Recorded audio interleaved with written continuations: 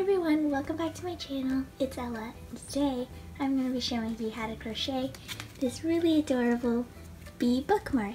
This is what it looks like when it's in a book, and this is what it looks like on its own. It's super cute. I saw it on TikTok and I thought I would make a pattern and tutorial for it so that other people can make it too. It's pretty simple to make, and it consists of 3 components: the flower, the bee, and then connecting it all together, and I'll show you how to do that in today's video. So the things you're going to need for this bee and flower bookmark is, for the bee, you're going to need some yellow yarn, black yarn, and white yarn. For the flower, you're going to need the same yellow yarn, and I'm using some pink yarn to make a pink flower, but obviously you can change up the colors if you want. And then to connect it, you can use whatever color you want, but I'm going to be using this green yarn. And all of this is a medium weight size 4 yarn. So for the flower, the chain, and the wings of the bee, I used a 5mm crochet hook, but because I wanted the bee to be as small as possible, I didn't want it to be too huge. I wanted it to have a tighter stitch, so I used a 3.75mm crochet hook. You're also going to need some safety eyes if you want your bee to have eyes, and I used the smallest set that I have. You're also going to need some polyfill. You barely need any since the bee is so tiny, but I just used a little bit. Some scissors to cut your yarn. You're going to need a darning needle, and you're going to need a stitch marker. So let's get started.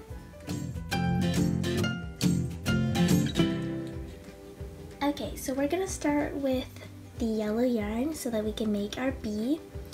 And we're going to make a magic ring with 6 single crochet. Just getting my camera to focus here. And in this video, I'm going to be teaching you how to make the bookmark, but I'm not going to be explaining the stitches or anything like that. Magic ring, we're going to go ahead and go into the first stitch, and we're going to increase all the way around. An increase is 2 single crochet in each loop. And for the increase round, I like to always just count. So I just did 1,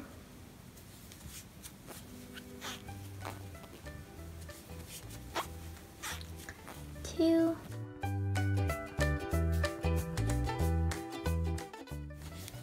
and 6. And of course you can also use a stitch marker if you want. So now you should have 12 stitches around, and we are going to single crochet around for the 3rd round. So that's 12 single crochet. Again, you can use a stitch marker if you want. I think I'm just going to count it.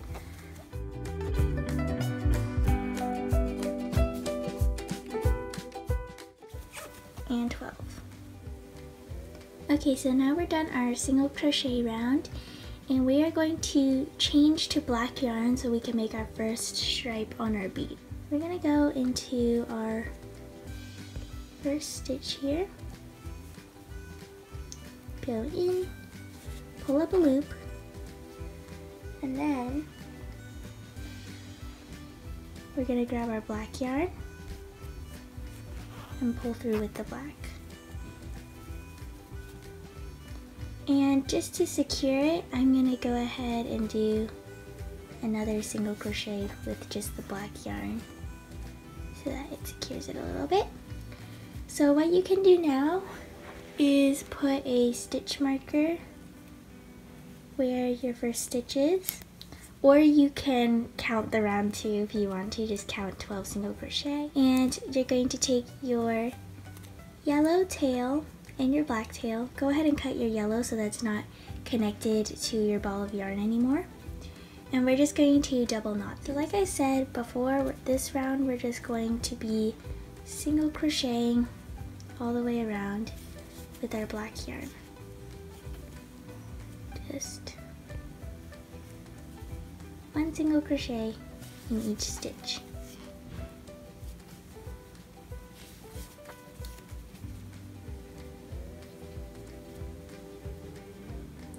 Okay, so we have finished our round of single crochet all the way around, and you can see that we now have our first black stripe of the bee.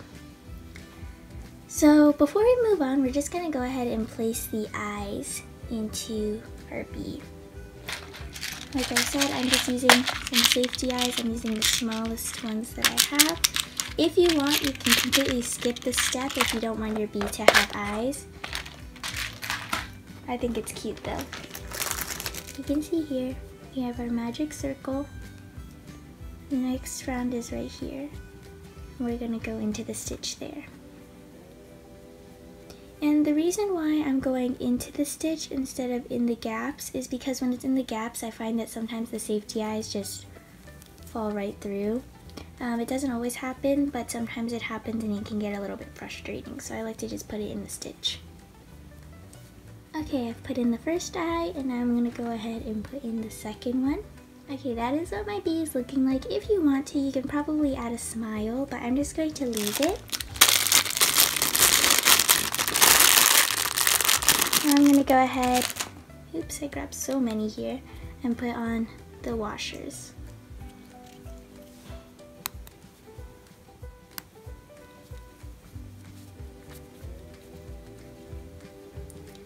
Okay, so now we have the eyes in, and we're going to continue on with our bee.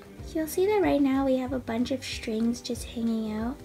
And what I'm going to do is I'm just going to cut some of these shorter so that they don't get in the way when I'm trying to crochet. Especially since we have to change our yarn color a few more times after this. It can get pretty annoying to have so many strings hanging around. Which is why I said that changing colors with such a small project can be hard. So now we're going to change back to our yellow yarn. The exact same way we did with the black. So have your yellow yarn handy. We're going to go into the next stitch and pull up a loop. And that's like the first half of a single crochet, and then we're going to grab the yellow yarn and finish the single crochet with the yellow. Go ahead and tighten it a little bit. And to tighten it, I'm just pulling the black string tighten. And then to secure it, I'm going to go ahead, go into the next stitch and do a single crochet. I'm going to put my stitch marker in. It's so hard to see because it's black, but it goes right there. And then I'm going to go ahead and cut my black yarn and tie a knot with the yellow yarn here.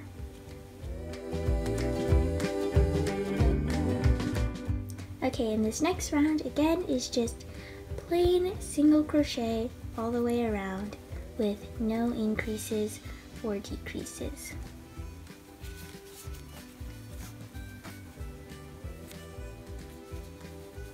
Okay, so we finished our yellow round, and if you want, again, you can go ahead and cut your strings so that they're not too annoying, but I'm just going to tuck them in.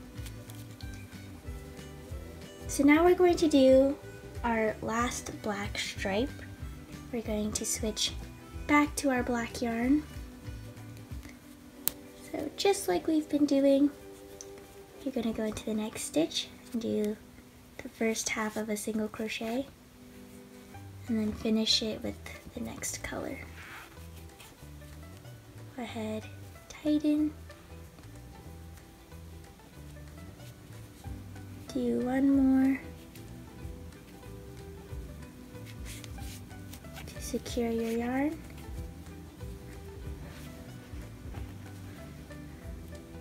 Place your stitch marker, and then cut this piece of yellow and then tie a knot. And this round, just like the last 2 or 3 rounds, is a single crochet all the way around. No increases, no decreases.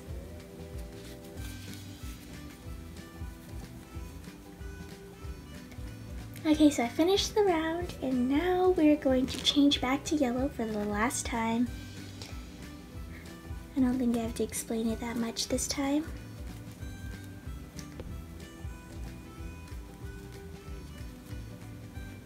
Just changing the yarn the same way we have the last 3 times.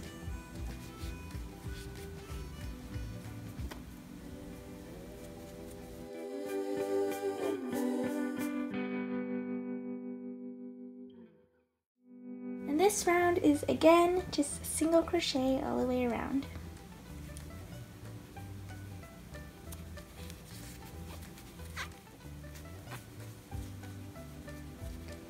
Okay, so now we are going to finally stop just doing single crochets all the way around, and we are going to do a single crochet and then a decrease. So single crochet in the first stitch, place your stitch marker, and we're going to go ahead and decrease.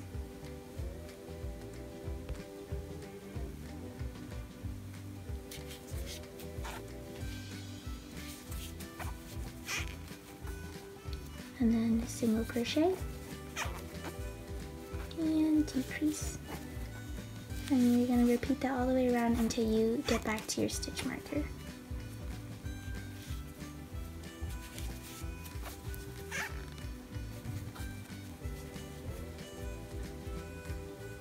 Okay, so we finished our decrease round. This is what the bee is looking like now, and we are just going to decrease in each stitch all the way around.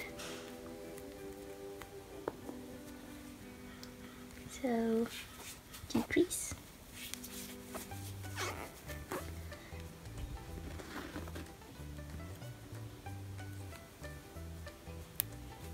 and you're going to continue decreasing until you get back to your stitch marker.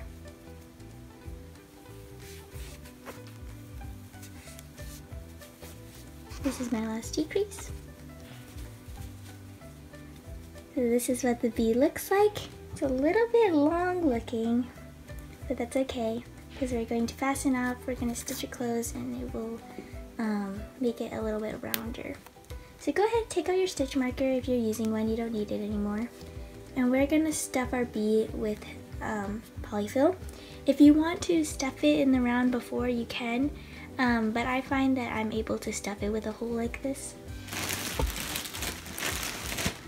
So I have this ball of stuffing. Obviously you do not need this much. I'm gonna use my hook to help me push the stuffing in.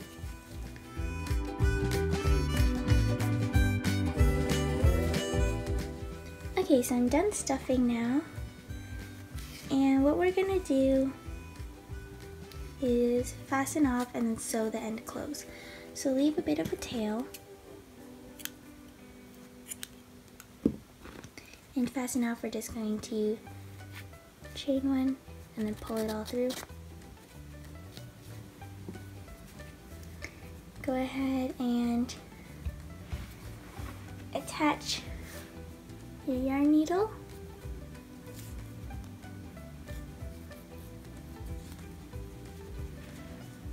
And we are just going to sew it closed. So to do this, there's only 4 stitches here, but you're going to go into the top loop of each stitch and pull through. So that's 1, 2, it's a little bit hard to tell because it's yellow, 3, 4, and then pull the yarn and it will cinch it closed. That's what the bee looks like. Go ahead and tie a knot at the end if you want.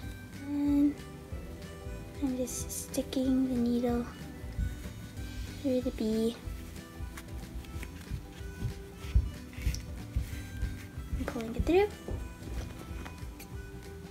Snip your yarn.